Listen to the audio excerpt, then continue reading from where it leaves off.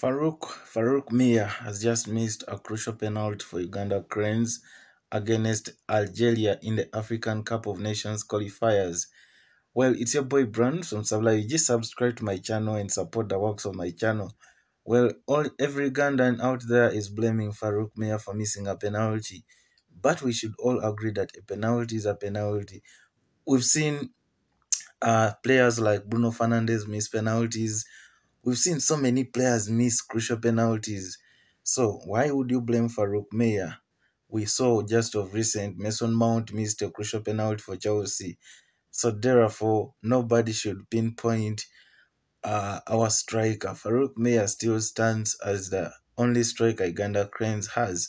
Subscribe and see at full time. Well, Algeria is leading the game by a goal to 0 and it's half time. So see you at full time. Bye.